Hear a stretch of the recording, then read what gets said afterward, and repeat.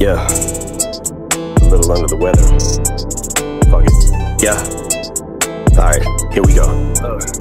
First I'm a shredder, verse like I had a personal vendetta.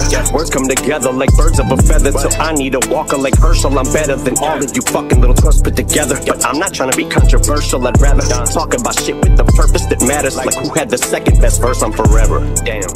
Now I got a riddle. One condition, you mustn't laugh. Okay. What is the opposite of Benzino?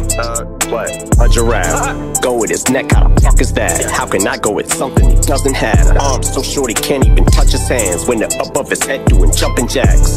Sorry, I don't mean to upset you, Ben. When I talk about all the debt you in, I hear that you've been creeping on the low when them cheap hotels that they catch you in. Jesus Christ, dog, when you said you 10, never guessed you meant at the Red Wolf Inn, in a room with one single bed, 2 men. Shady man, you can. Yes, you can.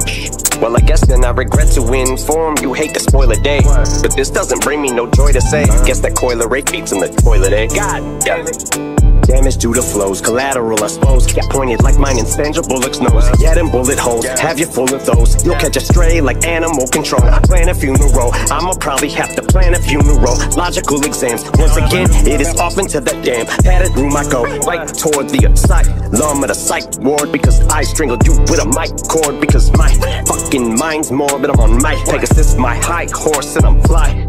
Bitch, I soar like a sty. You probably feel like you're gonna die, cause you're in my morgue and you're tight up like a tight score. And that's why I'm back with Cole Bennett, and I've been it, the level J. Cole Bennett. It's aftermath that I ride for till I die.